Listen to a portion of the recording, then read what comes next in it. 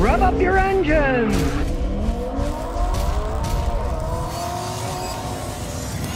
You often hear Toyota Siennas are the best vans out there. Why? Well, I'm going to show you why with this one that has 280,000 miles on it. And the guy only paid $1,600 for it. How could that be? Well, he bought it used. It had 240,000 miles. Now it's got like 280,000 miles on it. But they are well made and they can hold up. He spent some money on it. He worked on it himself. He changed the power steering rack. It was leaking, suspension parts, put a timing belt on it. That's just, kind of normal maintenance of a car with that kind of mileage on it. But when you consider, my son bought a new one last year for like $57,000. Hey, maybe buying an old one like this isn't such a bad idea. Now, the guy lives in Minnesota, and he's already taken numerous trips to Florida and back. So obviously, it's dependable, right? Now on the highway, he gets 25 miles a gallon. Nothing to spit at for a van. Got a lot of room. Now, he bought it used and he was questioning before he bought it. He said, oh, I'm in Minnesota. It was in Minnesota. It's going to be rusted out. But guess what? Toyota knew how to make these things even back then. Their process of paint and soaking the body and frame electrostatically.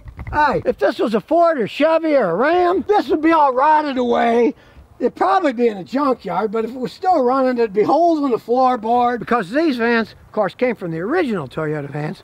They had the engine in the middle, was a pain to work on. They'd run forever. But they cost so much money to make because the engine was in the middle. They had a drive shaft going to the front to drive the AC and the power steering pump and a water pump, and then another drive shaft to the back to drive the rear wheels. They cost too much to make. So they built this pretty much on a Camry unitized body and frame system. So everything was already proven. The engine, tranny, everything's pretty much from a Camry. And everybody knows how long Camrys last. They sold millions and millions of them, right? Of course, the big knock against Camry is they're boring cars.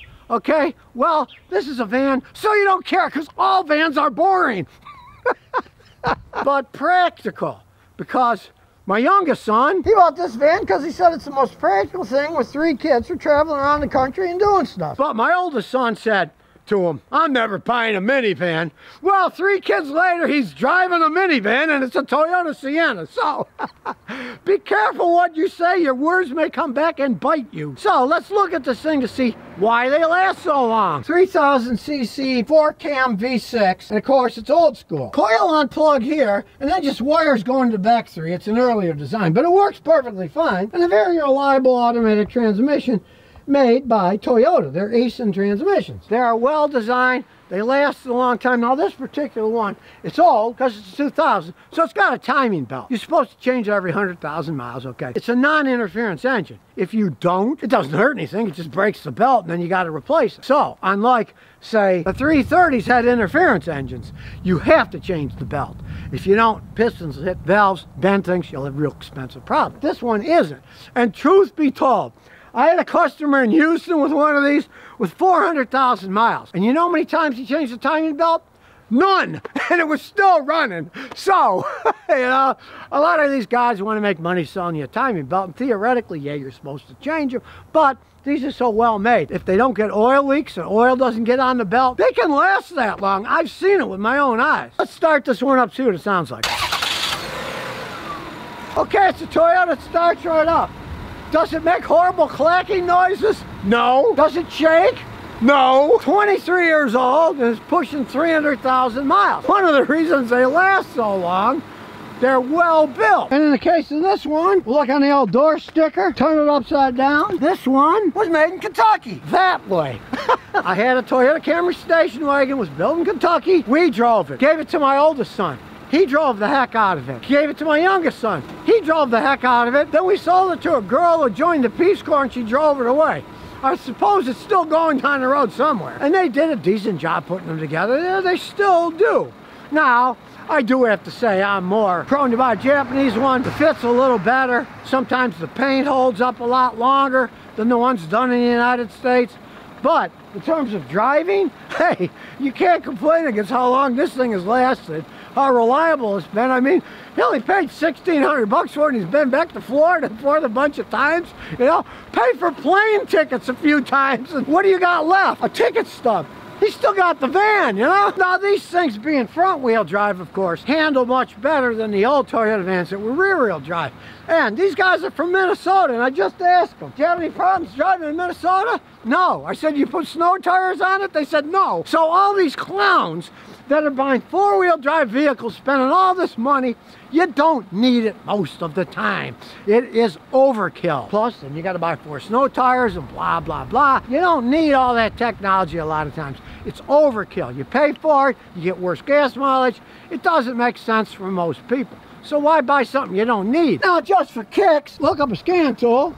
See what kind of shape this thing is. Pushing 300,000 miles. Besides, it's warm inside here. The heater still works and it's snowing. Now, this is a new X-Tool scan tool I'm trying out. They're like 170 bucks. I like their other scan tools. They're really good. This particular one is a IP508. Other ones are 300, 500, 700 something dollars for their top line, which work quite well.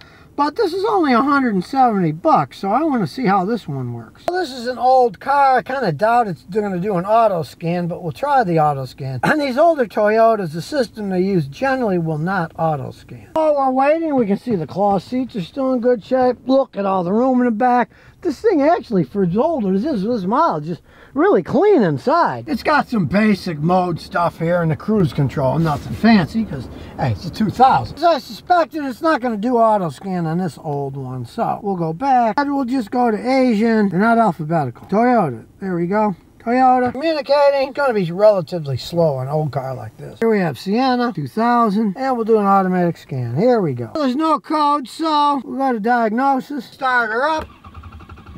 And we'll do live data. Now, this is an old car. You know, they got limited data, but for an old car, this particular scanner, it does 89 points of data, and that's not bad. So we'll start looking. Now, the long-term fuel trim, it's subtracting 5.5%, means it's running a little bit rich. Nothing outrageous. It's an old car. The injectors probably dribble a little, and he's still getting 25 miles a gallon on the highway, so it's nothing to worry about. You can see the ignition advance is stable, 14.5, and it even shows the automatic transmission fluid temperature on this old thing.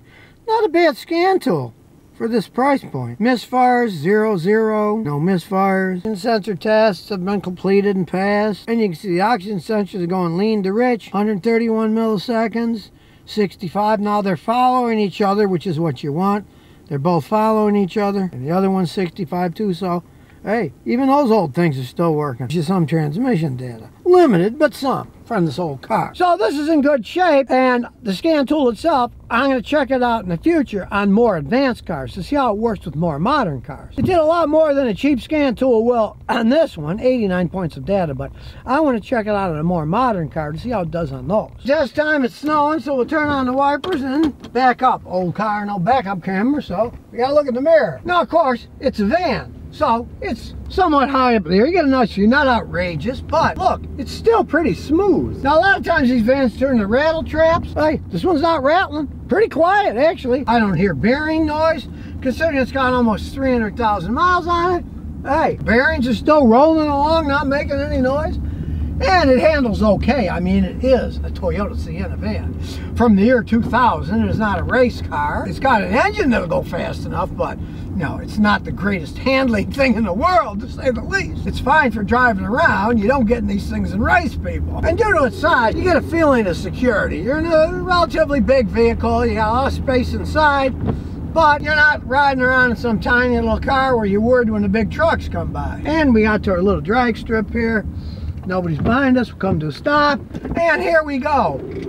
Hey, this thing still goes. It's not a tire burner, but plenty of passing acceleration, smooth shifting. For a $1,600 van, boy, you can't go wrong. Did replace the steering rack because it was leaking and gooey and stuff. Did a good job too. I mean, this thing's tracking straight. Look, no problems at all. But one of the reasons he had to replace the steering rack is because the original owners never did anything to it, obviously, because when he drained it out, it was all black as can be. It's supposed to be red, right? It was black as can be. If the guys would have changed it a few times, the rack would still be fine. So please, when you got power steering systems in your car, hey, change the fluid out. You know, once in a while, maybe every 3 to 5 years or something like that. It isn't that common. This has 300,000 miles. Probably, if they would have changed it every 100,000 miles, it wouldn't have eaten the rack up, because dirty fluid, of course, has dirt in it. The dirt cuts the seals, then it leaks, and that's why he had to replace it, because it was leaking all over the place. If you change your fluid every once in a while in power steering,